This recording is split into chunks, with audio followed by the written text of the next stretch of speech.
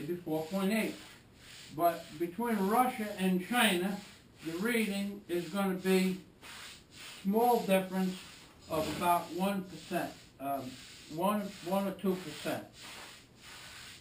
But here's what happened in Fukushima. The readings were 6.1 in Japan, and in Russia, which is close to Japan, it was about a 0.60, 6.0. So that means that the earthquake was a 6 earthquake on the Richter scale. Now, cannot be, none of the Richter scales are off by more than 1 or 2%. So if Russia says it was a 6.1, and China says it was a 6.1, and Japan said it was a 6.1 in the beginning, that means it was a 6.1. But when they come up with this 9.1,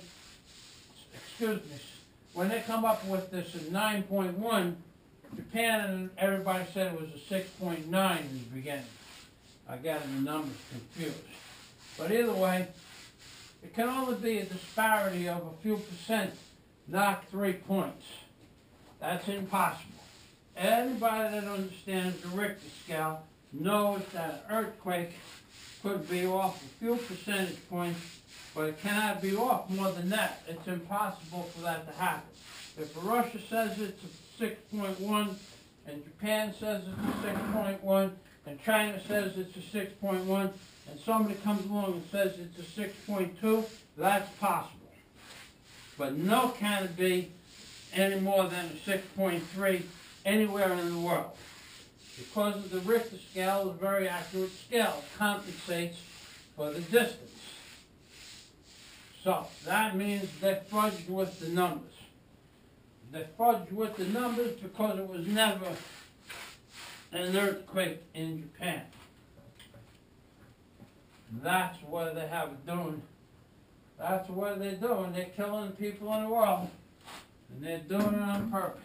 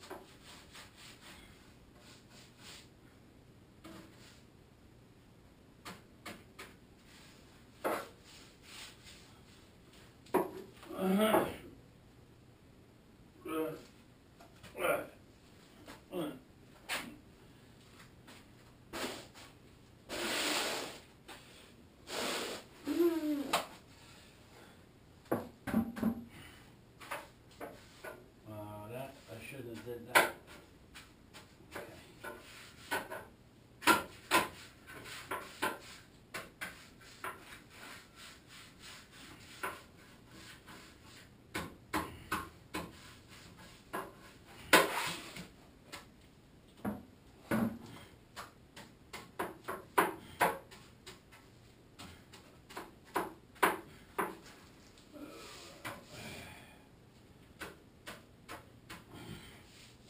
I should have painted these stanchions when they were off of the desk, but it doesn't matter because I have 3 coats of oil-based paint on it already.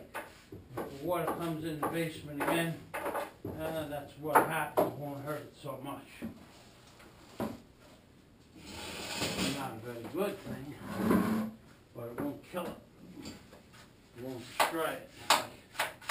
If it was just a regular steel. Plus, this is a very good grade of steel.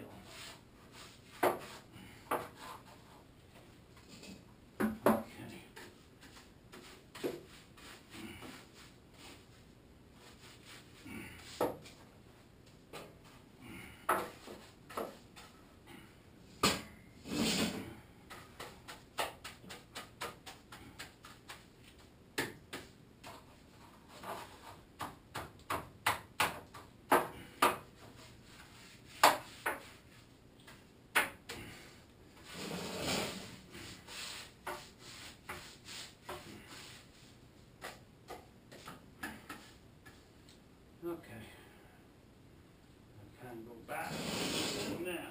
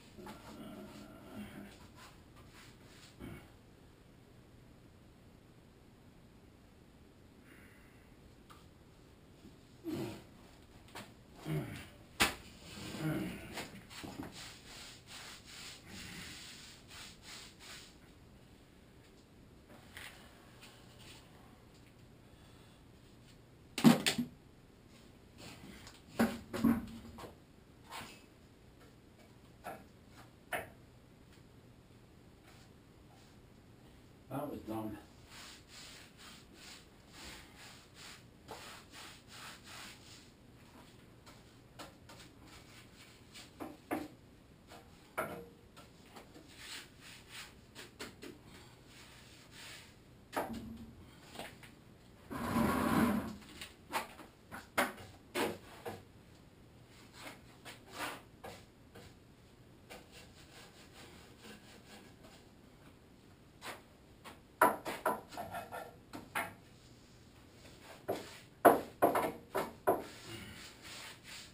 Yeah, I should have painted these stanchions first.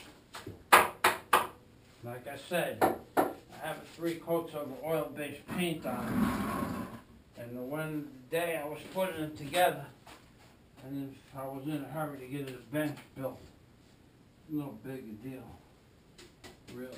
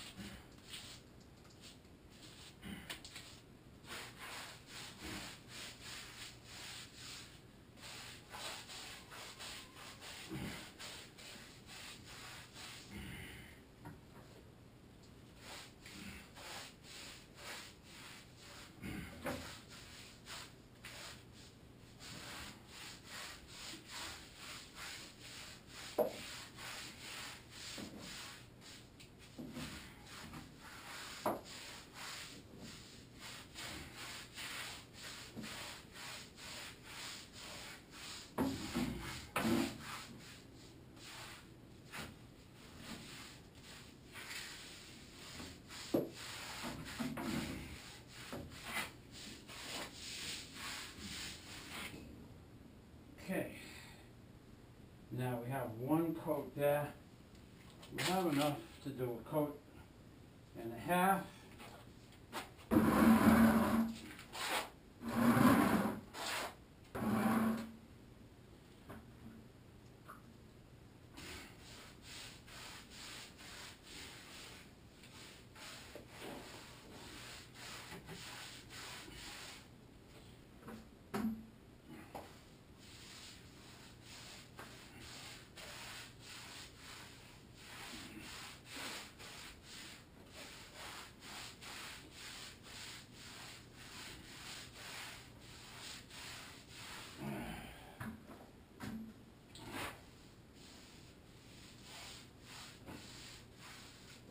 When you go over a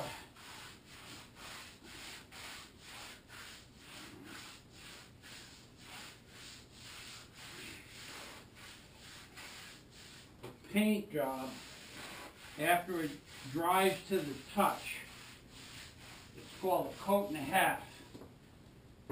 When you're doing waterproofing, which I'm doing now, it's better to either let it dry to the touch and put another coat on, coat and a half, or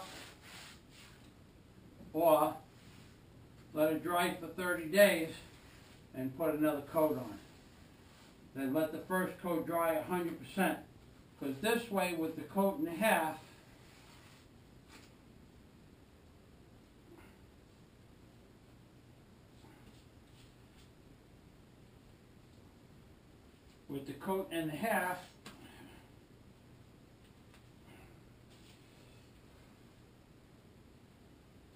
it dries together. If you let it dry till tomorrow and you put another coat on, it won't dry together, they'll dry separately. 30 years from now it makes a difference. 30 days from now you'd never know the difference. And a good painter knows the difference. I'm a good painter.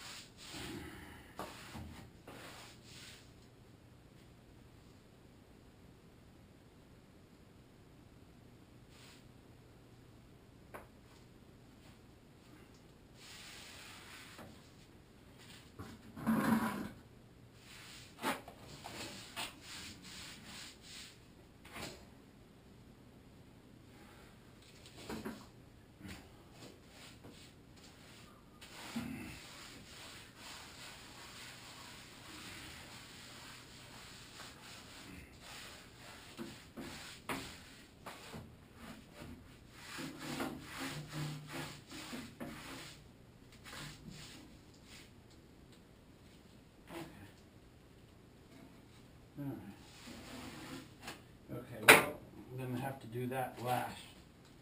We'll have to do this next. Get this dust out of here.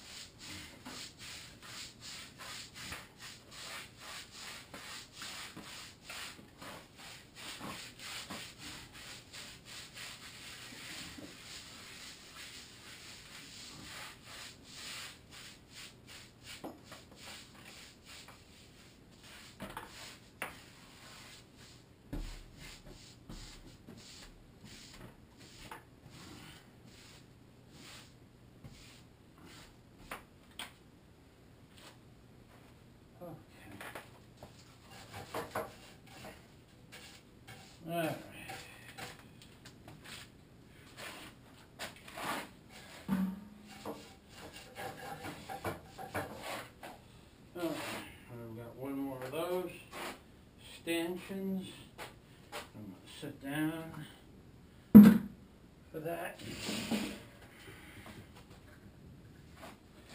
Okay.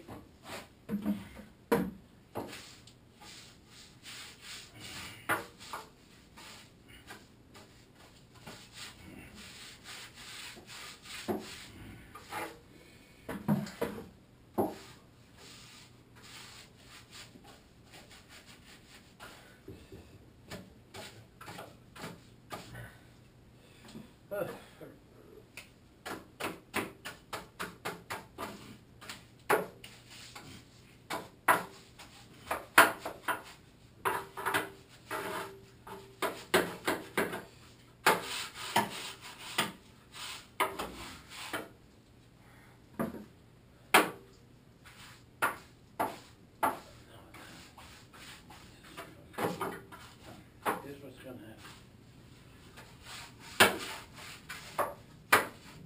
Here's what's going to happen. If you don't listen to me, here's what's going to happen. You need to stop running around. Killing yourself for everything.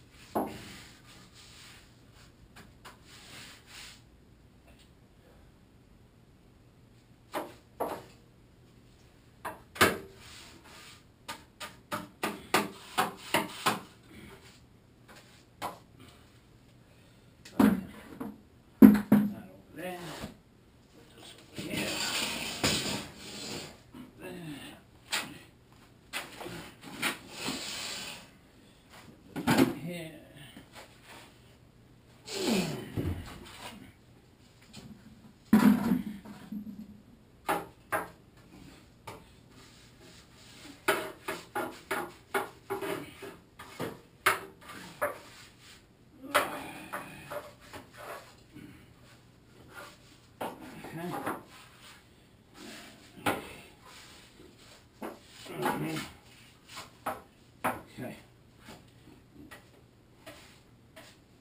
All right, now I put the bench back up against the wall. I'm going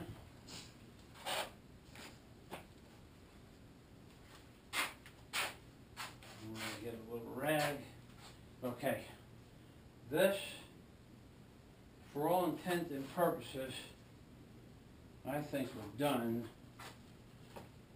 I can certainly put this roller and the stirring stick back into the bucket. And I can put the cover on the bucket to keep the miscellaneous dust. This did not get any paint on it. So this can go into the brush bucket. Okay, now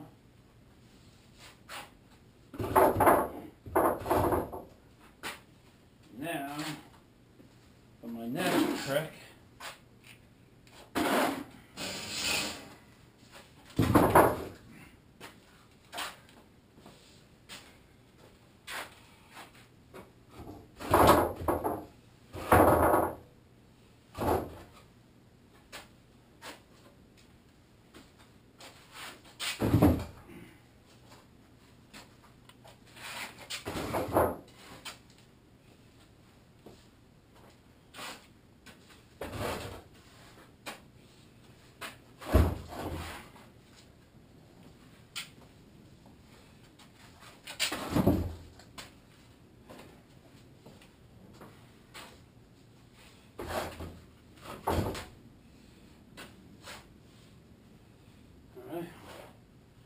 still has to go this way, 3/4 of an inch.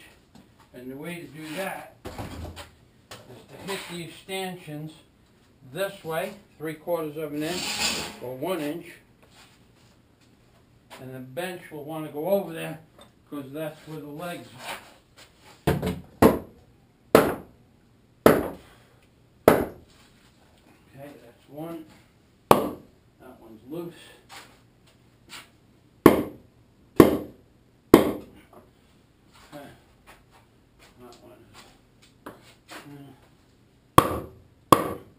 That one's over there. This is the one that's stopping it from going over.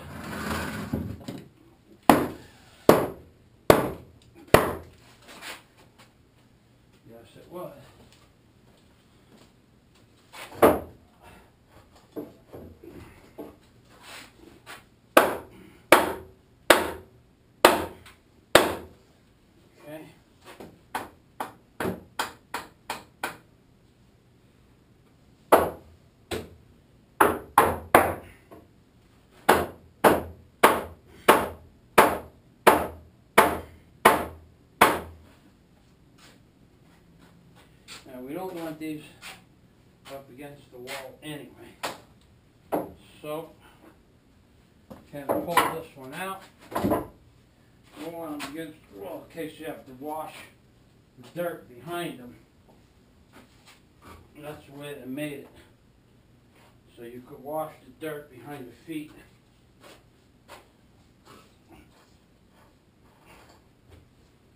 Okay.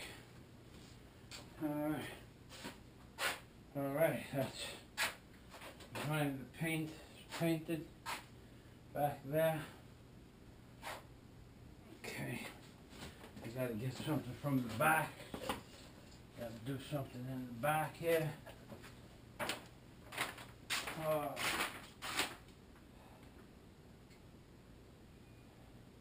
Then when I come back, we're going to paint the back of the plywood and the notches that I cut before. And also the front edge, which is by the door, we're not going to paint that. I have to put a file to that first, a little rasp, knock off the edges, make sure that fits before we paint that. But we can paint the rest of the plywood, and we can put the second piece of plywood on. That won't be a problem. Now, the paintbrush. Okay, I need one piece of paper towel to knock off one drop of water that I got on the window before, otherwise that will never come off.